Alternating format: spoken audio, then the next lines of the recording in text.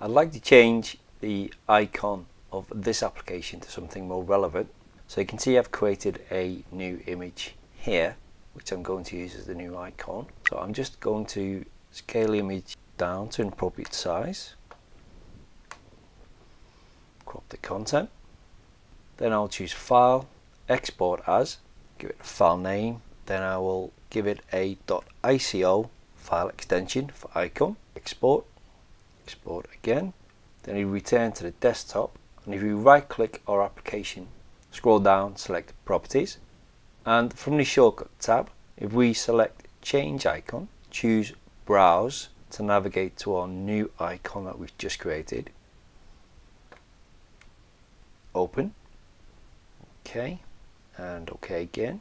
You may be prompted to continue as administrator, and to prove that the new icon doesn't affect the application, you can double click to open it.